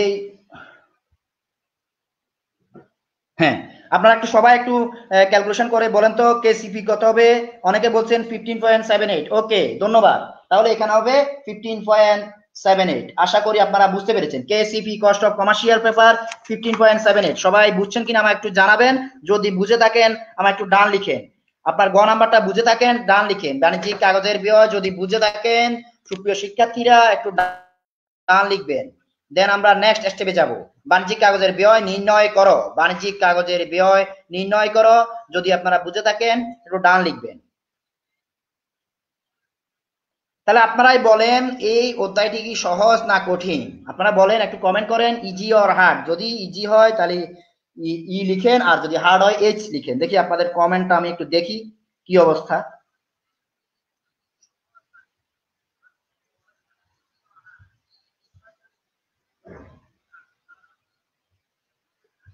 ওকে, আমি দেখতে পাচ্ছি আপনারা সবাই খাতা কলম নিয়ে ক্যালকুলেটর নিয়ে সবাই করছেন, অঙ্কগুলো করছেন, খুবই ভালো লাগছে। বাসায় আবার একটু দেখবেন, আমি ক্লাস শেষে আপনাদের এগুলো দিয়ে দিব, আর একটু সময় নিব, তারপর আমরা এই তো ডান। সবাই বলছেন ডান, আলহামদুলিল্লাহ, ইজি আছে। এটা তো অবশ্যই ইজি হবে। ওকে, বাসায় একটু করবেন। এখন আপনি 50% বুঝছেন, বাসায় একটু করলে 100% বুঝে যাবেন ইনশাল্লাহ। ইনশাল্লাহ, সবাই ইনশাল্লাহ বলেন। ওকে, এর পরবর্তীতে এই পরবর্তী কোশ্চেনটা কি দেওয়া আছে শিক্ষার্থীরা একটু দেখেন। এই পরবর্তী কোশ্চেনটা দেওয়া আছে, উদ্দীপকে জনাব সজীব এর জন্য ব্যবসায় ঋণ বা বাণিজ্যিক কাগজের মধ্যে কোনটি গ্রহণ করা উচিত? তাহলে উনি ব্যবসায় ঋণ কেসিপি কস্ট অফ কমার্শিয়াল পেপারে 15.78 15.78 উনার কমার্শিয়াল পেপারে বের হলো, বাণিজ্যিক কাগজে বের হলো। এরপর আমরা কস্ট অফ ট্রেড ক্রেডিট করব। তাহলে আপনারা খাতার এই যে কোনায় আমি দেখেন কেসিপি ইকুয়াল টু 15.78 এটা বের হলো। এরপর যেহেতু বলছে কোনটি গ্রহণ করা উচিত, তাহলে আমরা ব্যবসায় ঋণও বের করব। তাহলে আমরা ব্যবসায় ঋণের ফর্মুলা কি আপনারা অবশ্যই ডিসপ্লেতে দেখছেন। ব্যবসায় ঋণের ফর্মুলাটা সবাই একটু দেখেন। এই যে ব্যবসায় cost of trade credit KTC, cost of trade credit equal to এ গুণ একটা দাগ দিবেন গুণ ইনটু আবার 100 দিবেন, দুইটা সূত্র একই। তাহলে CD 100 minus CD 360 divide by CP minus DP. আপনারা একটু মনোযোগ দেন, দুইটা সূত্রে আমরা একটু দেখাচ্ছি, একটু মনোযোগ দেন। কে CP cost of commercial paper এবং কস্ট অফ ট্রেড ক্রেডিট। অনেকে সূত্রগুলো ভুল করে থাকেন, আমি আপনাদের সুবিধার্থে বলছি দুটো সূত্র, প্রথমে একটা দাগ দিবেন, আবার গুণ দিবেন, আবার দাগ দিবেন, আবার গুণ দিয়ে 100 লিখবেন। এরপর এখানে দেখেন AP minus NSB NSB 360 divide by DM. একটু মনোযোগ দেন, সবাই একটু মনোযোগ দেন, সূত্রগুলো মনে রাখার জন্য কৌশল বলে দিচ্ছি। KTC cost of trade credit, লাস্টে সি দেওয়া আছে, এখানে সি দিয়ে শুরু, এখানে সি দিয়ে শেষ, এখানে সি দিয়ে শুরু, মনে করেন। আবার এখানে ফি দিয়ে শেষ, এখানে এফ দিয়ে শুরু, মানে ফি এফ, সি সি দিয়ে শুরু, ফি এফ। অ্যাপটা তো অনেক সময় ফি এর মতো দেখা যায়, দেখেন তো, এই যে আমি অ্যাপটাকে যদি মাঝখানে দাগটা টেনে দিই, তাহলে অ্যাপের ফি এর মতো দেখা যায় না? তাহলে কেটিসি তার মানে সি দিয়ে শেষ, এখানে সি দিয়ে শুরু, তাহলে KTC two CD 100 minus CD into CP minus DP. That means এখানে সি এর খেলাধুলা সবগুলো সি থাকবে। ওকে, সি দিয়ে শেষ, সি দিয়ে শুরু, আবার সি দিয়ে শেষ, আবার সি দিয়ে শুরু, ক্লিয়ার। এরপর cost of commercial paper PB দিয়ে শেষ, এফ দিয়ে শুরু, তাহলে পেজগুলো মাইনাস নেট সেলসগুলো। আশা করি আপনারা এতটুকু বুঝতে পেরেছেন, আমার লজিকটা আশা করি আপনারা বুঝতে পেরেছেন। লজিকটা বুঝতে থাকলে কমেন্ট করেন, লজিকটা যদি বুঝে থাকেন একটু কমেন্ট করে জানান। ক্লিয়ার? এর পরবর্তীতে আমরা এই আমাদের কিছুক্ষণ আগে যে বলছে কস্ট অফ কমার্শিয়াল পেপার, বাণিজ্যিক কাগজের ব্যয় কত, আমরা বের করলাম 15.78। বাণিজ্যিক কাগজের ব্যয় আমরা কত বের করলাম? 15.78। এই যে দেখেন, এখন আমাকে বলছে কোনটি গ্রহণ করবেন, বাণিজ্যিক কাগজ করবেন না কমার্শিয়াল পেপার গ্রহণ করবেন, কমার্শিয়াল পেপার গ্রহণ করবেন না ব্যবসায় ঋণের ব্যয় গ্রহণ করবেন। তাহলে ব্যবসায় ঋণের ব্যয় গ্রহণ করতে গেলে আমাকে এটার ব্যয়টা, খরচটা আমাকে বের করতে হবে। যেহেতু আমরা কিছুক্ষণ আগে কমার্শিয়াল পেপারের খরচটা বের করেছি, এখন আমরা ট্রেড ক্রেডিটের ফর্মুলা দিয়ে এটা করব। দেখেন cost of trade credit C দিয়ে শেষ, সি দিয়ে শুরু, তাহলে CD divide by 100 minus CD into 360 divide by CP minus DP. কিছুক্ষণ আগে আপনাদেরকে আমি বাংলা সূত্র দেখিয়েছিলাম, এখন ইংলিশ সূত্র দেখাচ্ছি। ইংলিশ সূত্র দেখানোর মূল কারণ হচ্ছে আমার কাছে তুলনামূলকভাবে বাংলা সূত্র থেকে ইংলিশ সূত্র অনেক বেশি ইজি মনে হয়। ওকে,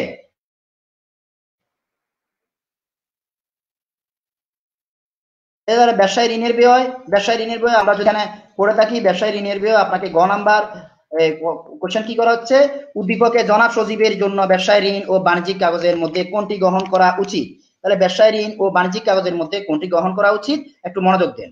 তাহলে ব্যবসায়ী ঋণ বাণিজ্যিক কাগজ বের করলাম 15.78। এখন ব্যবসায়ী ঋণ বের করবো। ব্যবসায়ী ঋণ বলা হচ্ছে, দেখেন জনাব সজীব একজন ব্যবসায়ী, তিনি 225 and 45 সত্ত্বে ব্যবসায়ী ঋণ। তাহলে আপনার এখানে সিডি মানে হচ্ছে cash discount, cash discount 2, 100 minus cash discount 2 into 360, CP minus DP, CP মানে হচ্ছে ক্রেডিট পিরিয়ড, টোটাল আপনার এন্ড 45, তাহলে ক্রেডিট পিরিয়ড হচ্ছে 45 এবং আপনি ডিসকাউন্ট পিরিয়ড বাটার হার পাবেন যদি আপনি 25 দিনের মধ্যে টাকাটা দেন। তাহলে 45 মাইনাস 25 ইন্টু 100, তাহলে 2 divide by 98 into 360 divide by 45 থেকে 25 গেলে 20 ইন্টু 100, তাহলে 2 কে 98 দিয়ে ভাগ দেন কত হয় দেখেন, এটাকে ভাগ দিলে 18 ইন্টু 100,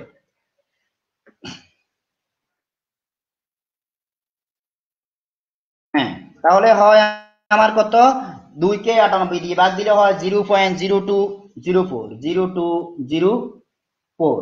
ওকে, এবার এটাকে আমরা 18 দিয়ে গুণ করে 100 দিয়ে গুণ করলে আসবে 24.49%। আশা করি আপনারা এতটুকু বুঝতে পারছেন, আশা করি সবাই এতটুকু বুঝতে পারছেন। যদি এতটুকু বুঝে থাকেন ডান লিখেন। আমরা এটা কেটিসির কস্ট বের করছি, কেটিসির ব্যয় বের করলাম। কিছুক্ষণ আগে আমরা কমার্শিয়াল পেপারের ব্যয় বের করলাম 15.78, এখন বের করলাম কস্ট অফ ট্রেড ক্রেডিটের আপনার কি ব্যয়।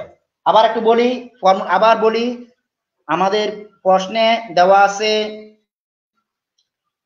ট্রেড ক্রেডিটের প্রশ্নে দেওয়া আছে 225 নেট 45, তাহলে 2 মানে হচ্ছে ক্রেডিট ক্যাশ ডিসকাউন্ট, 2 টাকা ছাড় পাবেন যদি আপনি 25 দিনের মধ্যে টাকা পান। আপনাকে আবার একটু বলি, 225 নেট 45 এর অর্থ হলো 2% ছাড় পাবেন যদি আপনি 25 দিনের মধ্যে টাকা দেন, তবে 45 দিনের মধ্যে you must to pay all amount, আপনাকে সকল টাকা পরিশোধ করতে হবে। তাহলে ক্যাশ ডিসকাউন্ট হচ্ছে 2, ক্যাশ ডিসকাউন্ট কত 2, এবং 100 মাইনাস সিডি ক্যাশ ডিসকাউন্ট 2 এবং CP credit period 45, discount period 25, তাহলে আমাদের আনসার আসলো 24.49। আমাদের এতটুকুর মধ্যে অঙ্ক শেষ না, তবে আমাদেরকে যে কোশ্চেনটা করা হচ্ছে সেটা আমরা একটু দেখি।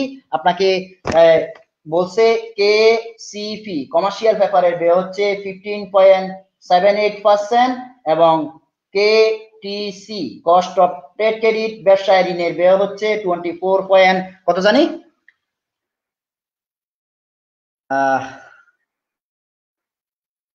49। আপনি বলেন which one is better for you, আপনি কোনটি গ্রহণ করবেন? ব্যয় মানে খরচ, এটি যদি আপনি 100 টাকা খরচ করেন কমার্শিয়াল পেপারে, যদি আপনি 100 টাকা খরচ 100 টাকা করেন, সরি 100 টাকা ইনভেস্ট করেন, আপনার 15.78, 100 টাকা যদি লোন নেন 15.78 মানে 15 টাকা 78 পয়সা দিতে হবে। আবার যদি এখানে 100 টাকা আপনি লোন নেন তাকে আপনি 24 টাকা 49 পয়সা দিতে হবে। আপনি সহজ করে বলি, 100 টাকা আপনি যদি ঋণ নেন 15 টাকা খরচ হবে আপনার, 115 টোটাল 115 টাকা খরচ হবে। আবার যদি আপনি 100 টাকা ঋণ নেন আপনার 124 টাকা খরচ হবে। এখন আপনি কি বেশি টাকা খরচ করতে চাইবেন না কম টাকা খরচ করতে চাইবেন? সবাই একটু বলেন, যে আপনারা সবাই একটু কমেন্ট বক্সে বলেন আপনারা 115 না 124, অথবা কেসিপি গ্রহণ করবেন না কেটিসি গ্রহণ করবেন। দ্যাট মিনস আপনি কারো থেকে 100 টাকা লোন নিলেন, দেওয়ার সময় 115 টাকা দিবেন, না কারো থেকে 100 টাকা লোন নিয়ে 124 টাকা দিতে চাইবেন? আপনি কম টাকা দিতে চাইবেন না বেশি টাকা দিতে চাইবেন? অবশ্যই আপনারা বলবেন কম টাকা দিতে চাইবেন। কত? 115 টাকা। যেহেতু আমরা 100 টাকা লোন নিলাম 15.78 এ 115 টাকা 78 পয়সা দিব 15.78, এবং আপনার কেটিসি ট্রেড ক্রেডিটে 24%, দ্যাট মিনস 124.49 টাকা আমাকে দিতে হবে। অবশ্যই আপনি কি কেসিপি গ্রহণ করবেন, কস্ট অফ কমার্শিয়াল পেপার গ্রহণ করবেন, কারণ এখানে আপনার ব্যয় কম খরচ কম। তাহলে আমরা বলতে পারি, আপনারা সবাই একটু ডিসপ্লেতে দেখেন, সুতরাং জনাব সজীবের জন্য বাণিজ্যিক কাগজ গ্রহণ করা উচিত। Cost of commercial paper, commercial paper মানে হচ্ছে বাণিজ্যিক কাগজ, কারণ এখানে 15.78 100 টাকায় 15 টাকা দিতে হবে, আর এখানে 100 টাকায় 24 টাকা দিতে হবে। আমরা অলওয়েজ দেওয়ার সময় কম দিতে চিন্তা করি, ওই কারণে কমার্শিয়াল পেপার আমরা গ্রহণ করব। আপনারা সবাই একটু ডিসপ্লেতে দেখেন, জনাব সজীবের জন্য ওনারা যে কমেন্টটা করলো, সুতরাং জনাব সজীবের জন্য বাণিজ্যিক কাগজ গ্রহণ করা উচিত, কারণ ব্যবসায় ঋণের ব্যয় বেশি। এতটুকু যদি সবাই একটু বুঝে থাকেন ডান লিখেন। সবাই যদি এতটুকু বুঝে থাকেন একটু ডান লিখেন, দেন আমরা নেক্সট স্টেপে যাব। যদি এতটুকু বুঝে থাকেন ডান লিখবেন, ম্যাথ ডান। আচ্ছা যাই হোক, এক একজনের এক একটা আসবে। আপনাদের মেন থিমটা হচ্ছে যেখানে খরচ কম, যেখানে পার্সেন্টেজটা কম আসবে আপনারা সেটাই গ্রহণ করবেন। কমার্শিয়াল পেপার যদি কম আসে, সাপোজ 15 টাকা আসলো, তাহলে আপনি এটা গ্রহণ করবেন। আর এটা যদি 24 টাকা, তার মানে যেটা কম এখানে 15 টাকা না 24 টাকা, কোনটা বেশি? 15% কম, তাহলে আপনার যেটাই কম সেটাই আপনি অ্যাকসেপ্ট করবেন। আশা করি আপনারা বুঝতে পেরেছেন। আপনাদের যার যেটাই ক্যালকুলেশন আসুক, আপনারা সবাই একটু মনোযোগ দিন। এর পরবর্তীতে অনেকক্ষণ সময় হয়ে গেল, এখানে দেখেন কিছু ফর্মুলা আমরা এখানে দিয়েছি, আপনারা একটু বাংলায় ফর্মুলা দেখেন। আপনারা এতক্ষণ যে আমরা ইংলিশে ফর্মুলাগুলো আলোচনা করলাম, এখন বাংলা ফর্মুলাগুলো একটু দেখেন, সবাই একটু ডিসপ্লেতে দেখেন। ডিসপ্লে ক্লিয়ার কিনা একটু জানান, আর একটু বড় করতে হবে।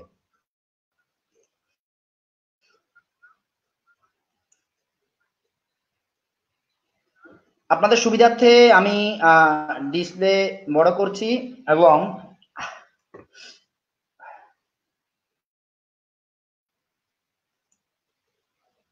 হ্যাঁ, আশা করি দেখতে পাচ্ছেন সবাই।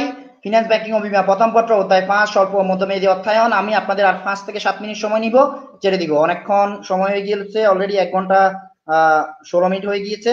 কোনো টেনশন করবেন না। ওকে, ম্যাট ডান। ওকে, ধন্যবাদ। আপনারা সবাই এতক্ষণ ক্লাস করছেন, ধৈর্য ধরে, আপনাদের অনেক ধৈর্য, আবার সাথে সাথে আনসার গুলো করে দিচ্ছেন, অনেক বেশি ট্যালেন্ট আপনারা।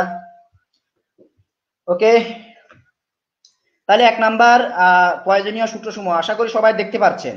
এই যে দেখেন 1 নাম্বার ব্যবসায় ঋণের ব্যয় ইকুয়াল টু নগদ butter her, that means CD. আমি যে সিডি বলছিলাম, cash discount rate 100 minus CD, cash discount rate into 365 দেওয়া হচ্ছে। 365 দিবেন না, 360 দিবেন। 360 ডিভাইড বাই পরিশোধকাল মাইনাস বাটা গণের হার, that means CP minus DP. CP মানে হচ্ছে ক্রেডিট পিরিয়ড, মাইনাস ডিপি মানে হচ্ছে ডিসকাউন্ট পিরিয়ড, বাটার হার ইনটু 100। আমি কিছুক্ষণ আগে আপনাদেরকে ইংলিশে ফর্মুলাটা শিখালাম, এখন জাস্ট বাংলা ফর্মুলা। জাস্ট আপনারা এখন বলেন ইংলিশটা ফর্মুলা, ইংলিশের সূত্রটা কঠিন না বাংলা সূত্রটা কঠিন? ইংলিশের সূত্রটা সহজ না বাংলা সূত্রটা সহজ? আপনারা যেটাই সহজ, যদি বাংলা ইজি হয় বি ইকুয়াল টু ই লিখেন, অথবা ইংলিশ ইজি হলে ই ইকুয়াল টু ই লিখেন। আপনারা আমাকে বলেন সূত্র কি ইংলিশটা সহজ না বাংলাটা সহজ? আমার কাছে মনে হচ্ছে ইংলিশ সূত্রটা শিখলে বাংলা সূত্রটা অটোমেটিক পারবেন। দ্যাট মিন্স ব্যবসায় ঋণের ব্যয়, সি কে মানে কস্ট, টি মানে ট্রেড, সি মানে ব্যয়, তাহলে কস্ট অফ ট্রেড ক্রেডিট মানে হচ্ছে ব্যবসায় ঋণের ব্যয় ইকুয়াল টু নগদ butter her, cash discount divide by কি বলছে 100 মাইনাস সিপি, ক্যাশ ডিসকাউন্ট নগদ বাটার হার।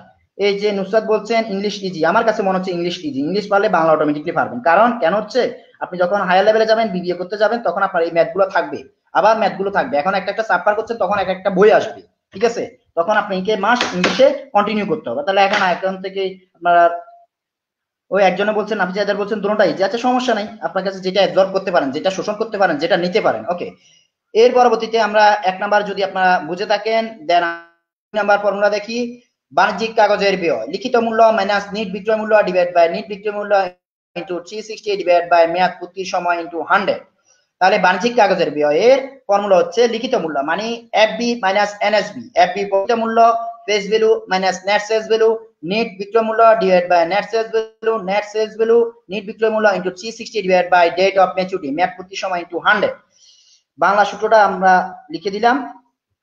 এরপর 3 নাম্বার ফর্মুলাটা দেখেন, ব্যবসায় ঋণের ব্যয়। এই ফর্মুলাটা অঙ্ক আমরা করাইনি আপনাদেরকে, আজকে জাস্ট 1 নাম্বার ফর্মুলা এবং 2 নাম্বার ফর্মুলাটা করালাম, এই দুইটা ইজি। ওকে, হ্যাঁ 3 নাম্বার বাকি ফর্মুলাগুলো আমরা নেক্সট, বাকি ফর্মুলাগুলো আমরা আজকে আলোচনা করব, কিন্তু আমরা আপনাদেরকে আজকে 1 নাম্বার ফর্মুলা এবং 2 নাম্বার ফর্মুলার অঙ্কগুলো করালাম, এবং 3, 4, 3 থেকে 11, 12 পর্যন্ত ফর্মুলা আছে, সেগুলো আমরা নেক্সট দিন আলোচনা করব। আমরা জাস্ট আপনাদেরকে আগে ফর্মুলা আলোচনা করেছি, এরপর আপনাদেরকে একটা অঙ্ক, দুইটা অঙ্ক করালাম।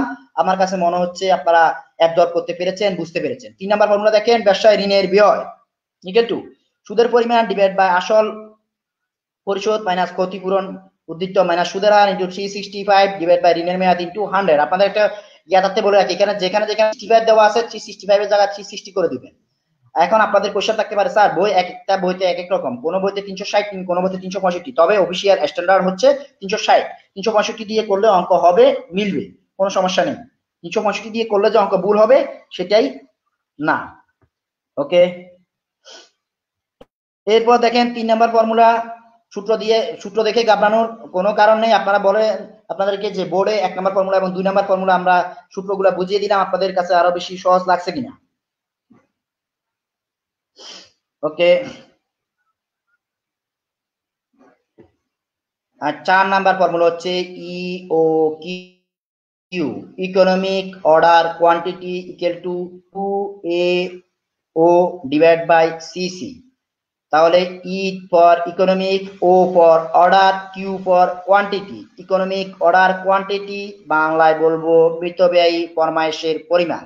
ফরমায়েশ মানে হচ্ছে অর্ডার দেওয়া। আপনার বাবা আপনার মা আপনার বাবাকে বাজারে যাওয়ার সময় কিছু জিনিস আনার জন্য বলে না, অর্ডার করে না, ফরমায়েশ দেয় না, সেটা। তাহলে মিতব্যয়ী ফরমায়েশের পরিমাণ কাকে বলে? যেই অর্ডারে আপনার সর্বনিম্ন খরচ হবে সেটাকে বলে মিতব্যয়ী ফরমায়েশের পরিমাণ equal to 2AO divide by C. 2 into A for annual demand, O for ordering cost, C for carrying cost। A for annual demand মানে বার্ষিক ব্যয়, into O for ordering cost। ordering cost মানে হচ্ছে আপনার কি ফরমায়েশ ব্যয়। আপনাদেরকে আমি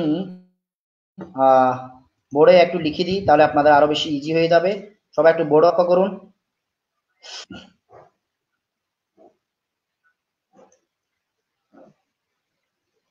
একসাথে একটু বোর্ডে লক্ষ্য করুন আপনারা।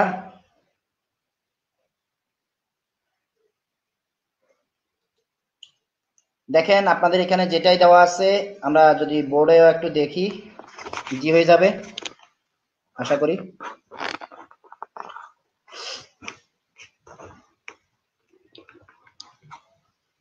ওকে,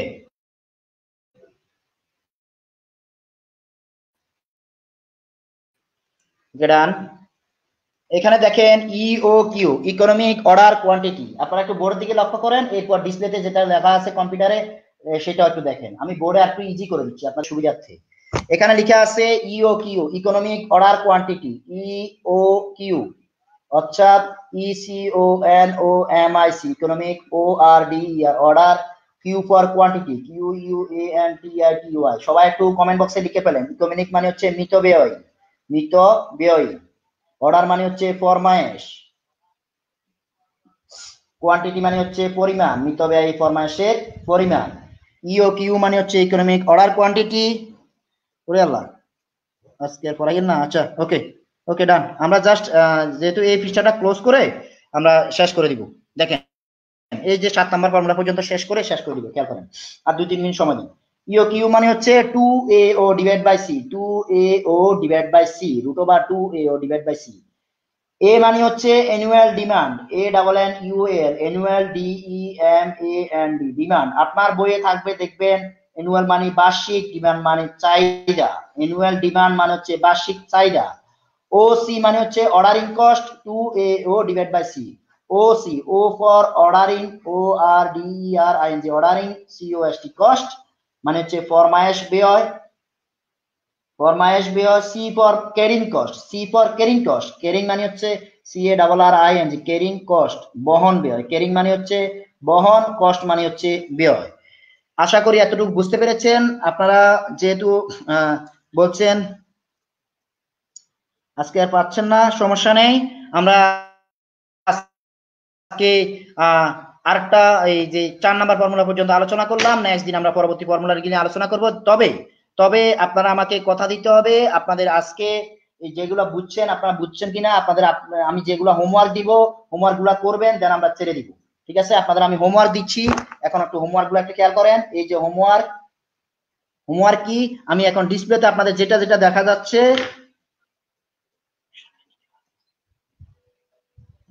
হ্যাঁ, তাহলে ডিসপ্লেতে যেগুলো দেখা যাচ্ছে সেগুলো একটু দেখেন, সেগুলো আপনাদের হোমওয়ার্ক থাকবে।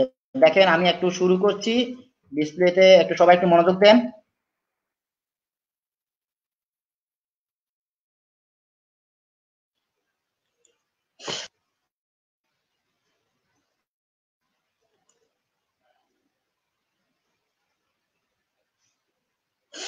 ওকে, আশা করি ডিসপ্লে দেখা যাচ্ছে, খেয়াল করেন সবাই, মনোযোগ দেন। তাহলে আপনার হোমওয়ার্ক হচ্ছে এই যে দেখেন, হোমওয়ার্ক হচ্ছে এই যে স্বল্পমেয়াদী অর্থায়ন কাকে বলে, এই যে এই পেজটা যেটা দেখা যাচ্ছে এই পেজটা আপনারা একটু লিখবেন, এটা দেখে দেখে খাতায় লিখবেন, স্বল্পমেয়াদী অর্থায়ন কাকে বলে, স্বল্পমেয়াদী অর্থায়ন কাকে বলে। হ্যাঁ, এই যে শর্ট টার্ম ফাইন্যান্সিং, স্বল্পমেয়াদী অর্থায়ন কাকে বলে, এটা একটা হোমওয়ার্ক থাকবে। এর পরবর্তীতে হোমওয়ার্ক হচ্ছে ব্যবসায়ী ঋণ কাকে বলে, এই পেজটা হোমওয়ার্ক থাকবে। এর পরবর্তীতে এই যে ব্যবসায় ঋণের খরচ নির্ধারণ, এটা এই পৃষ্ঠাটা হোমওয়ার্ক থাকবে, ম্যাথটা করবেন। পরবর্তী পৃষ্ঠায় ম্যাথ দেওয়া আছে, ম্যাথটা করবেন, কালান্তিক শতকরা হার, বার্ষিক শতকরা হার। এর পরবর্তীতে যে দেখেন এই যে ঋণ, এই ফর্মুলাটা করবেন। এরপর জনাব সজীব একজন ব্যবসায়ী, এটি হোমওয়ার্ক থাকবে। ABCD চারটেই লিখবেন। এটা করার পর এখানে যে ফর্মুলাগুলো দেখা যাচ্ছে ব্যবসায় ঋণের ব্যয়, এই formula 1 number formula, 2 number formula, 3 number formula, এখানে টোটাল 12টি, এই যে 7 নাম্বার ফর্মুলা আছে 8 9 10 11, এখানে যে 12টি 11টি ফর্মুলা আছে, সবগুলো ফর্মুলা আপনারা একটু লিখবেন। এখানে দেখেন আমি কিছুক্ষণ আগে যেটা বলেছিলাম, মিতব্যয় ফরমাইশের পরিমাণ, EOQ ইকোনমিক অর্ডার কোয়ান্টিটি, বার্ষিক চাহিদা ইকুয়াল টু অ্যানুয়াল রিকোয়ারমেন্ট অথবা annual demand, TC for total cost, বার্ষিক টোটাল কস্ট, মোট ব্যয়, AI for average inventory, average মানে গড়, ইনভেন্টরি মানে মজুদ, গড় মজুদ, একক প্রতি বহন ব্যয় মানে হচ্ছে CC ক্যারিং কস্ট, একক প্রতি ফরমাইশ ব্যয় OC অর্ডারিং কস্ট। আশা করি আপনারা বুঝতে পেরেছেন। ধন্যবাদ সবাইকে এতক্ষণ সময় দেওয়ার জন্য। এবং এখন বলেন আপনাদের আজকের ক্লাসটি কেমন লাগলো, সবাই একটু বলেন।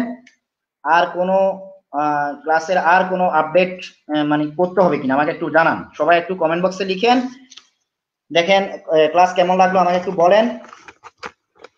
ক্লাস শেষ হলে আপনাদের কমেন্ট শেষ হলে দেন আমরা লিভ নিব, দেখি কেমন লাগলো। এবং সবাই আগামীকাল রাত 10টার মধ্যে হোমওয়ার্ক করবেন কিনা সেটা একটু লিখেন।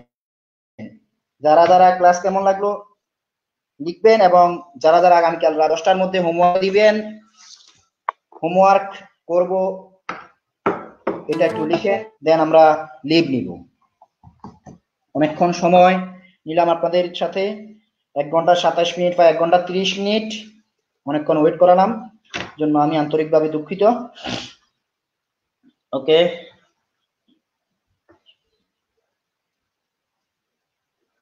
Lot of thanks for your cooperation, আপনারা যে এতক্ষণ ছিলেন। ওকে, হোমওয়ার্ক করবেন নাফিসা হায়দার, ধন্যবাদ।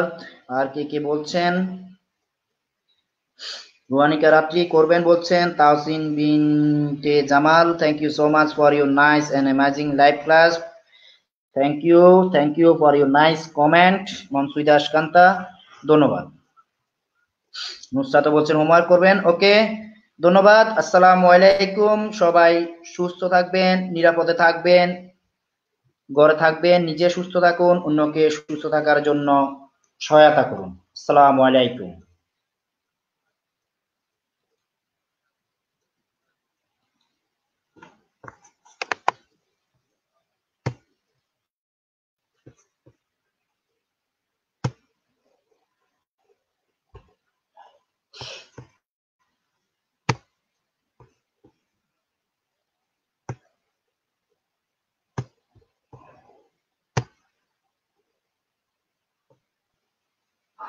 আপনাদের ক্লাস শেষ হওয়ার সাথে আমি ডিসপ্লেতে আপনাদের ইয়াটা দিয়ে দিব, কি বলে জানি, হ্যাঁ, স্ক্রিনশটে আপনাদের পুরো স্লাইডটা দিয়ে দিব, PDF ফাইল করে দিয়ে দিব, আপনারা দেখতে পাবেন, কোনো সমস্যা নেই।